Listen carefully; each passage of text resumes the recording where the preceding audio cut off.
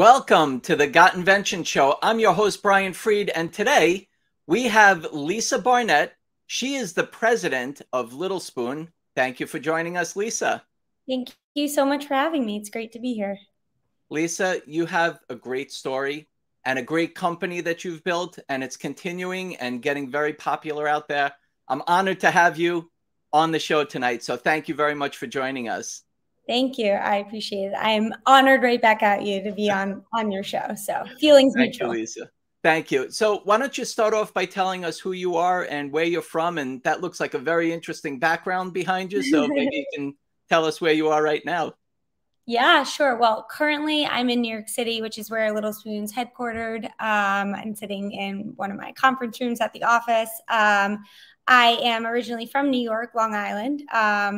And I have been working for, over a decade in the consumer space across all different, areas, functions, verticals. Started out in deep data analytics and strategy work, and then moved to actually internal incubation, where I got to cut my teeth in e-commerce for the first time, way back when the first direct-to-consumer brands were just getting started in the beauty industry.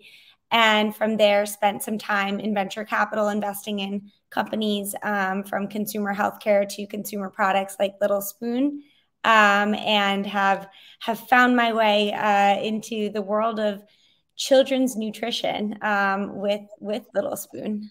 Very interesting.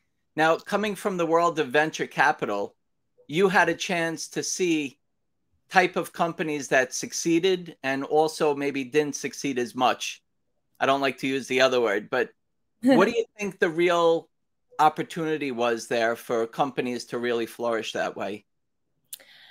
I think what I learned from being an investor in venture capital, and I kind of did this in the reverse direction, while I was kind of internally incubating digitally native companies in the context of like large corporations before getting into venture. I had never operated my very own startup before. I didn't have my own idea or my own company.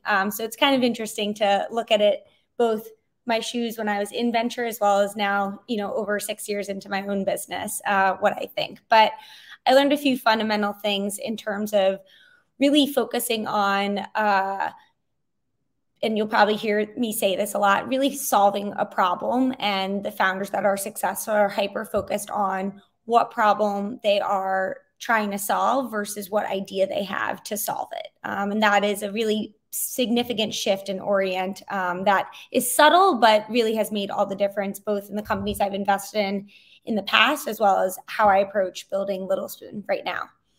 We love to learn about Little Spoon, of course, but just your experience of learning how to take your idea and bring it to reality, not even that, but to raise money and bring it to market in different aspects is really something very interesting. So thank you for sharing that with us. Thank you. Absolutely.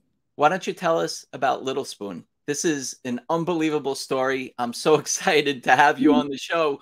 It's really developed into something special. So why don't you start off by telling us, actually, what I'll also do, Lisa, is I'll pull up the website so we can take a peek at it in the meantime.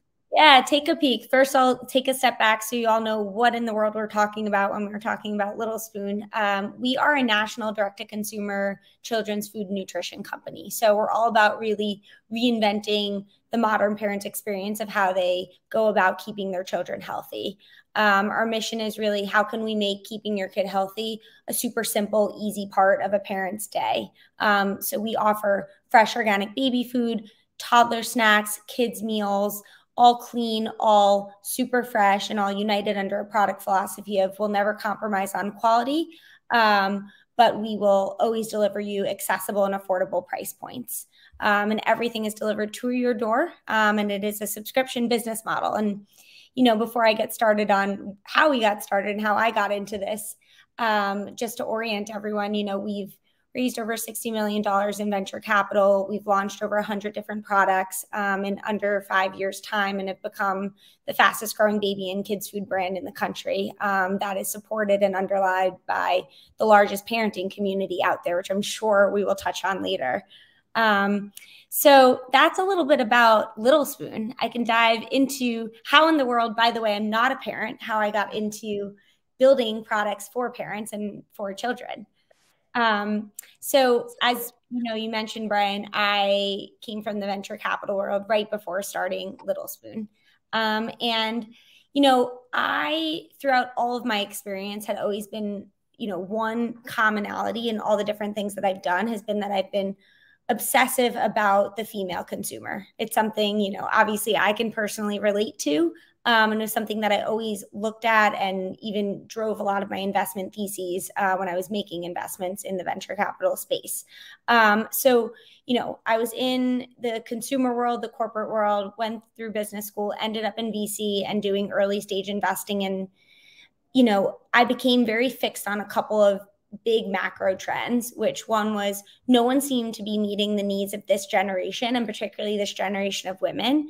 I spent all my time watching myself and my coworkers, you know, look at companies that were winning by targeting this generation and understanding why parents, mothers were fundamentally different today versus what they were a decade ago. You know, these are products that and companies, you know, that were becoming billion-dollar companies merely by rethinking an experience in a category through the lens of a very different consumer. So think like, you know, all the dog food innovation, mattresses, everything. It's all the same consumer that these companies were rebuilding a business model around. And second, I was noticing, you know, and this was over 6 years ago, we were hitting an inflection point.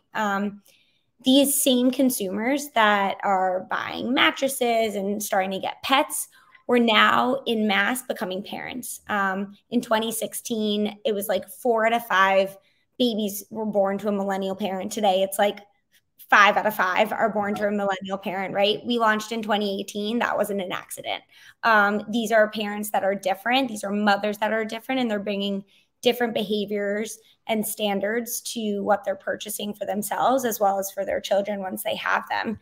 And, you know, going back to my focus on, you know, the female consumer, the burden of childcare generally falls disproportionately to women. This is something that was a personal implication to me, though I'm not a mother yet. I was thinking far ahead into my future saying, like, how am I going to do it all? I want to feed my child healthy food, yet the baby food on the grocery store shelf is on average 2 years old. It's literally older than the baby eating it. So how was it that we haven't provided like the resources for a fresh quality option that was actually accessibly priced, given the expectations we put on parents and we put on mothers, and this changing lifestyle of the woman who is, you know, more likely than not in the workforce, and there's more likely than not a dual income household. And this was right around the time that my sister had her first kid. And so I really started thinking about how can I improve this experience? It seems so unnecessarily hard to do the right thing as a parent. And despite how important it is to feed your child such high quality food, high quality nutrition during these like early years, like the first 7 years of a child's life, there's literally nothing out there. It was crazy to me that there was that gap and I couldn't get it out of my head. And it just so happened that my co-founders who came from the food industry also couldn't get that out of their head. So we united together under a common mission to figure out not just like your first solids, but every single step of the way, once you start feeding your child, how can we simplify that process, make it cheaper, make it easier, and make it higher quality for a parent? Well, like every invention, there's an idea that has to come out of what it is that was a problem that you came up with the solution for. So I always say an invention is really like coming up with a business, because you have to do the research development and the product development and whatever it is, or a business to end up bringing it to market that way. And you and your colleagues, right? You and your co-founders did the same thing. You had the experience to understand the back end part of it, where the venture capital and what was making it out there, and your co-founders also being in the food industry, you put things together, you started to realize that there was an opportunity out there and you took advantage of it, which is amazing. Let's take a look at the website, Lisa. If you can walk us through what this is all about, because this is unbelievable. Show us. Absolutely. So when you come to the website, you can either press get started, or actually if you go into the hamburger menu on the left-hand side there, you can explore our products, right? So organized right now by the offerings we have. We have a line of fresh purees called Baby Blend, so you can click right into that. We have, and for those of you who aren't parents out there, kids eat, food starting with super simple purees all the way up to very chunky, textured, pinchable items. And we have every stage. If you scroll down, we make it really easy for the consumer to sort of select what stage you want to look at. If you want to click into any one of these products, you'll start to notice a commonality, which is that we are very transparent with our ingredients. We're very transparent about what's in there. If you look at, this is pear, and obviously this is a simple blend, but it's literally straight up. Just if you look at the nutrition label, which we include in that little plus sign there, you'll see it's literally organic pear. That's all that's in it. And that is consistent with every single other baby blend we have, whether there's one ingredient or 6+ ingredients. It's all just the organic fruit, vegetable, or superfood pureed up and made super simple for you to feed your child. We offer a line of kids meals, which are called plates, which you saw in that menu earlier, and a line of squeezy pouch smoothies, which are designed to be a snack supplement. And we see customers from 6 months all the way to 8 years old purchase those. Wow.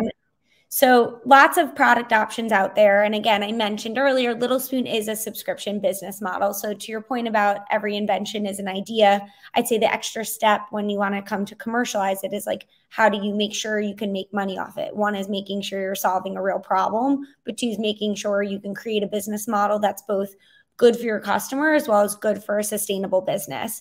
For us, that meant a subscription model. And since you're predictably feeding your child meals at a normal cadence, it's pretty easy for a consumer to kind of opt into a subscription. If this were a different category, I saw in my venture capital days there were a lot of companies, particularly when subscription became like a thing in the direct-to-consumer world. There were a lot of companies that were subscription for subscription's sake, frankly, just a buzzword. Not something that makes sense for every product that you're selling. For us, it really did. And that's been obviously a core part of the business model and something that we don't intend on ever changing. You and your co-founders put the idea together, and it all looks wonderful and fantastic right now. But I'm sure it didn't start off that way and just kind of go through. Maybe it did. Why don't you walk us through when you put the idea together and really started to hammer down on what it's going to look like and how it's going to work?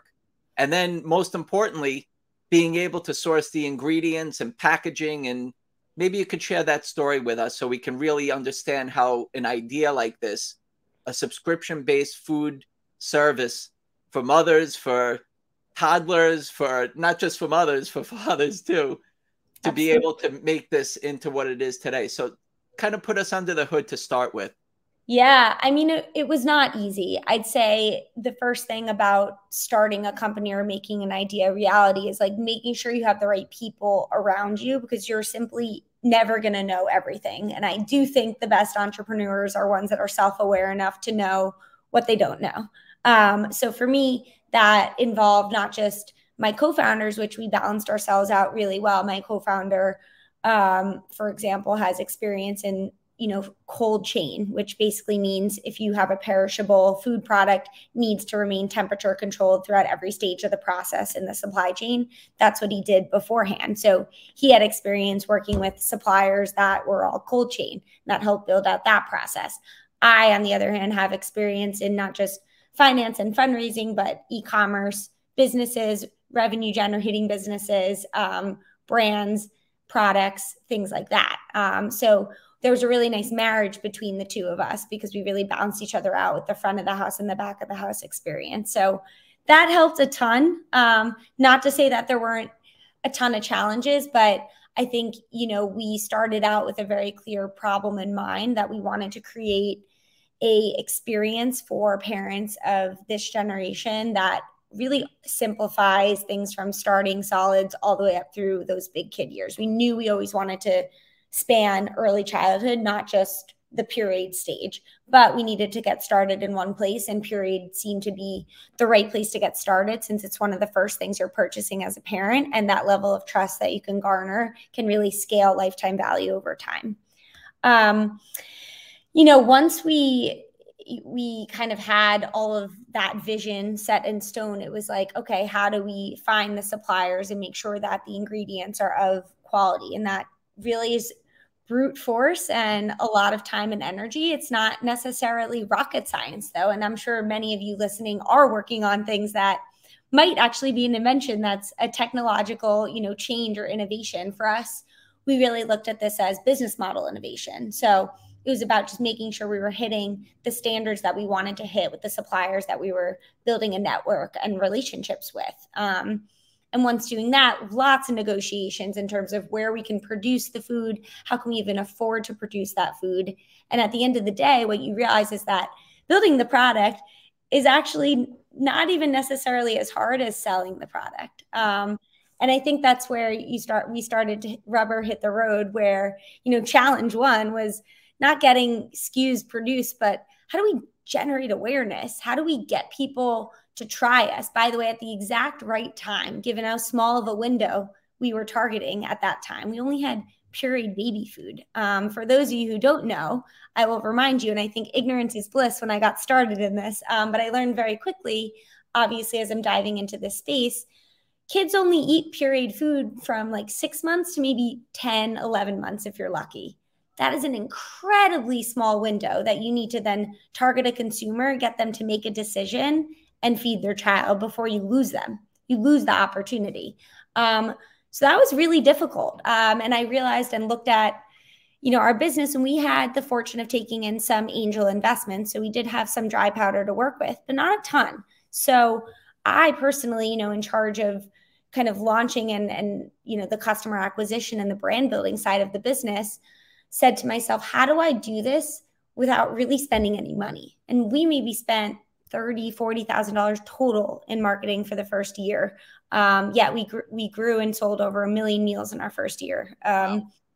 And that really came from, how we went about building the company. And I'll maybe get into that later. But the second challenge, I will say, going back to the food, is that it was perishable food.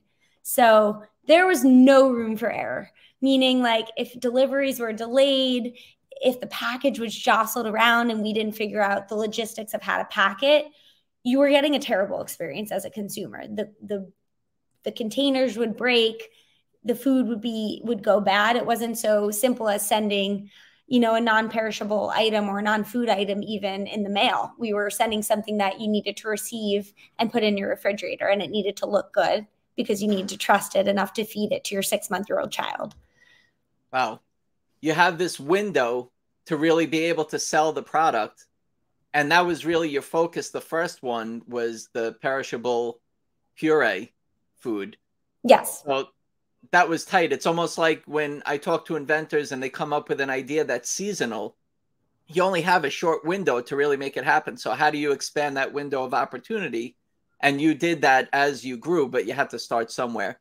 Lisa, do you feel like it needs to be perfect to launch? Was that your experience? Did you all need to have it that way, or did you kind of just go with the flow? No, I think like perfect's the enemy of everything. I think that it's really hard, especially if you're committed and passionate enough to want to launch a product, an invention, anything. The odds are not in your favor, right? Like you have some level of delusion about yourself. And so those tend to be people who are fairly detail-oriented, fairly obsessive, and you have to be willing to be detail-oriented because there's literally no one else to pick up the slack. It's just you. So I do caution around being, really identifying what is your MVP and getting out there and getting feedback. I've always, even taking that a step further, I've always been of the mentality that you should never be precious with your ideas. Like, if someone else steals your idea, then it's half the success is about execution. Like ideas are a dime a dozen. I don't really believe there are any novel ideas. They all stem from somewhere and we all are thinking about similar things. So it's really a lot about execution. And I think that the MVP concept, which means, minimum viable product. So how can you make sure your product hits the minimum requirements to do what you're hoping for it to do, but it's quicker to get out there, get feedback, and iterate, because you're not going to hit product market fit right away. For us, that just meant make sure we have a safe product, because it's, we're dealing with children eating our food. We started out with purees. We're doing slightly older kids now, up to 7 years old, but still it's a child and it's a human. And make sure we had an experience where we can get you that product. We can build the product safely. We can get that product to you safely. Then our mentality was like, keep it small. We launched in a beta program, right? And we got just the New York area on board. And we said, okay, we're going to get 200, 300 customers. And we're going to make sure we literally talk to every single one of those customers. And that's where doing things that are, purposely unscalable for a period of time can be really valuable. And that's when it comes to having an MVP product, where it could be really powerful, because you're purposely trying to get feedback and you're actually bringing consumers along in that journey, and they become really passionate loyalists because they feel like they're a part of the mission that you have. For us, it's about making parents' lives easier, which is something a lot of parents, we're really excited to get behind. Makes total sense. Lisa, just to touch on it, because the idea came to reality, you expanded and have different product lines for the subscription-based business that you developed. But one thing that we started off with by talking about you having co-founders, how important is it for an idea, or even in your business, or even the ideas and the businesses that you've seen prior in your venture capital time, how important is it to have the right partners and find the right partners and work with them? Because let's face it, if you don't, you're on your own. And you talked about execution also. So how important is kind of all that putting it together? Having the right partners is more important than having a partner, in my opinion. Meaning, if you can't find the right people, but you still feel confident you can do this, maybe you bring on founding team members later, I don't think that should be a deterrent. It's more impactful to you in the negative if you have the wrong partners, because yes, there are ways you can structure things to solve for that. And like for every great media story you read out there, there's a lot of crap, for lack of a better word, that goes into building that, and a lot of, challenges and conflict. You're dealing with people who are really passionate, who really care about the problem and have distinct experiences and philosophies. And to the extent you can align, at least on a fundamental level, with those philosophies with a partner, you'll be more successful. If you could then on top of that find partners that balance you out from a skill set perspective, like awesome. But it's pretty much a make or break. I mean, I'm very much a person who believes you're the average of the people you spend most of your time with, and that you can extrapolate that out to like your business is only as good as your lowest common denominator of leadership, right? Like it's going to take the average down if you're bringing the wrong people in with the wrong amount of influence and how you're approaching your invention or your startup. That's definitely a great lesson. Yeah. Great lesson. It's a good lesson. Take it to heart. You mentioned earlier that you sold the first year 1 million subscriptions. 1 million meals. 1 million meals. Yes. Now, that was in 2018 or 2019 was over the course of 2018. Yes. Over the course. Here you are. You look like you're loving what you do. You're in Manhattan. The website looks amazing. You have your subscriptions going. Tell us about the success that you've kind of got to at this point, and what kind of publicity have you received from where you are today? Yeah, I mean, I sort of mentioned earlier, we've been able to launch over 100 different products, and that's been incredible. We've been able to touch so many families out there. I mean, it's kind of incredible when you think about, how many people we've been able to hopefully help. And, obviously what came along with that, over 60 million in venture capital, all amazing things. I would say the thing that I'm most proud about and that gets a lot of publicity and attention is actually our underlying mission. So in the process of starting Little Spoon, I launched a parenting community called Is This Normal? And that there's actually, if you want to go to the website while I'm talking, it's isthisnormal.co. That is an extrapolation of our broader mission to help make parents' lives easier. It's a modern day Q&A, advice column where you have access to One Medical Pediatrics and all these other experts where you can ask any question and also connect with fellow parents. That advice column, definitely not that, isthisnormal.co. Oh, .co. Got it. Tricked you on that one. I hope it's not that.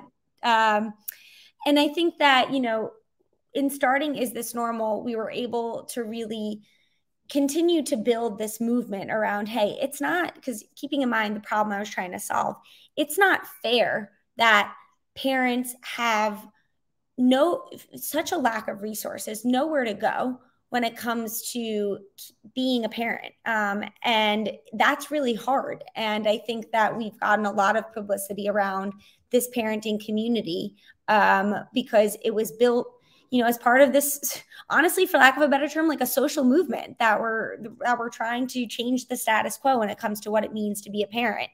And that basic principle of like, hey, we had a common enemy that we united our consumers around, which is that like, it's been insufficient that the existing baby food options were highly processed and shelf stable. It's been insufficient that over COVID, half the workforce was affected, mostly women, because there was no childcare and no support. We're trying to change that in part with our products, but in part with Is This Normal, the community. And, we've gotten the attention of many different celebrities. Serena Williams is involved in our company. Lots of other really incredible people. One Medical Pediatrics has become, as I mentioned before, an expert that answers questions to our community. And we're really proud of that because we're taking our platform and hopefully continuing to extend help and resources to more and more people, even if they're not purchasing our products. Wow. You're an inspiration, Lisa. I know your co-founders and you all are doing an amazing job. Littlespoon.com. The other website was isthisnormal.co, right? Yes. There is a link on the main site too. Don't worry. Great. And I'm putting you on the spot here. I don't know if there's a coupon code that you know of that any of the listeners in our audience or watchers can use, or I can put. So you can put one in the notes, and I will get you guys a special Brian coupon. Thank you very much. Got Invention Show.